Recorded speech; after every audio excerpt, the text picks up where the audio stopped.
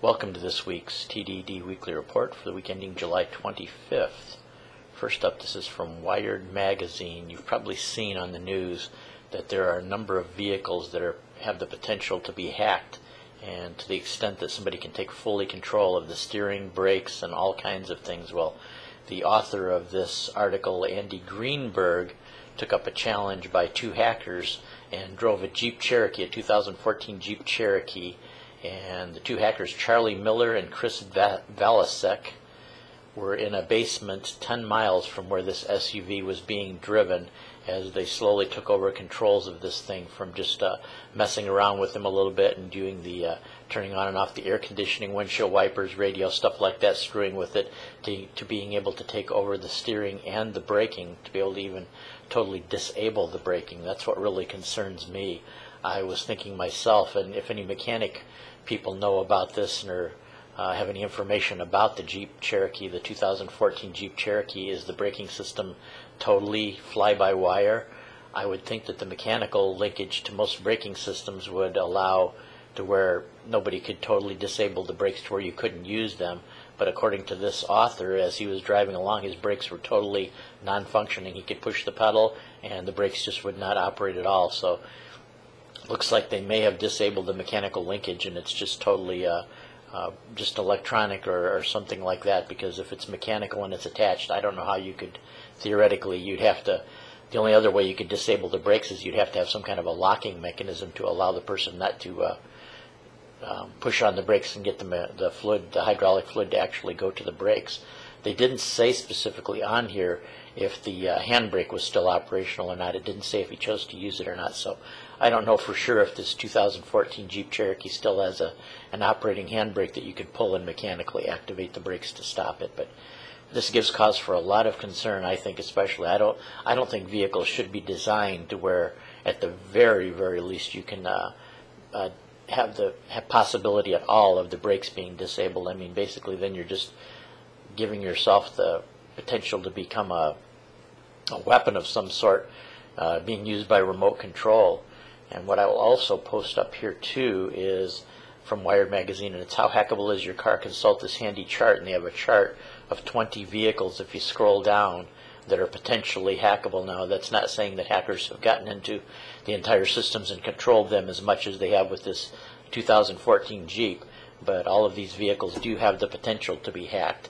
Now, Chrysler did issue a recall, and they're going to send a USB thumbstick to people to update their software to make the Jeep less hackable, and they've also done some things with the people that control the wireless network that talks to these vehicles to make it less hackable. But to me, they have the potential for a vehicle even to be able to, even if a mechanic can do it. I don't like the idea of even a mechanic having the potential from remote control to being able to disable the brakes so that they don't function and stop the car.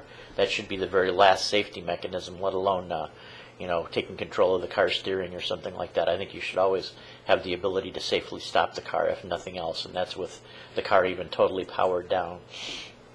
So, yeah, if you want to watch, they probably will be publishing lists of this, and I definitely would not want to own one of those cars. I wouldn't even want one of those cars if somebody gave it to me myself.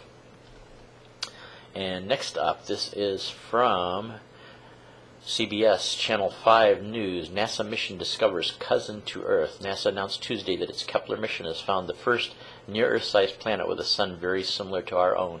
That's the key here, too. They found other planets that they call Earth-like planets because they're similar in size, which means they possibly could be rocky planets. Doesn't mean they are, it just means possibly. But evidently Kepler 452b, which is 1,400 light years away, is just slightly larger than Earth, and it's circling around a star that's similar to ours. So a few of the conditions we can say for sure are similar to what is happening between our sun and our planet itself, but other than that, everything else pretty much is a guess. I mean, I've seen people talk about the artist renderings of this thing. They have artist renderings of it where it looks similar to Earth with oceans and continents and stuff like that.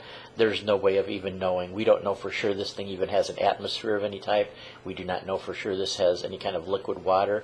I heard one planetary scientist on the radio say this could be a small version of a planet like Neptune for all they know. So trying to say that this thing is Earth-like in any way, shape, or form, we don't have enough information to know that whatsoever. And it's kind of interesting, this author on the Huffington Post, Jeffrey Schweitzer, was getting into this big argument. He evidently thought this was just about a planet identical to Earth, and said, well, somehow this disproves God exists and disproves the Bible, because, see, it's another Earth just like us. So I'm guessing he's assuming that it has people walking around on it, something something like us or things like that. But they do not have any information. All they basically have is just the size and the type of star it's going around, and they can assume by the size that it's at least a round spherical type of shape, and that is about all you can really, from what they know, that's about all you can say for sure. And last up, bacon-flavored seaweed, more nutritious than kale, is the next foodie craze. Scientists say they've created a strain of seaweed that, when fried, tastes just like bacon. And the author makes a comment on here, sure, we'll believe it when we taste it. Yeah, that's what I say myself, too. It would sure be nice if it is true, but I've tasted turkey bacon, too, and it ain't even close to what bacon is. Maybe a little bit in the texture, but that's about it. But Oregon State University researchers announced earlier this week that they've patented a strain of seaweed known as dulce that not only tastes good, but also packs more nutrients than in kale, originally developed to feed abalones for commercial harvesting. I guess they do actually use it in Europe. It says they add it to make add the powder to smoothies or add flakes onto food, and it's also used in, what else do they say here? Ice crackers, salad dressing, and I think it's also used in soups too, besides that. So this is a foodstuff that's been used as a foodstuff before, and I would be interested in trying it too. If it does taste similar to bacon, it might be something I might enjoy myself.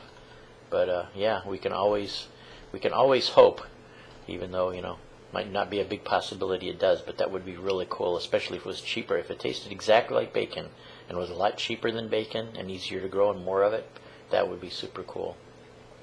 So anyway, that's about it for this week. I would like to thank my contributors this week. Would be, for the different articles, that would be Bob H., Aaron M., David F., and Frank P.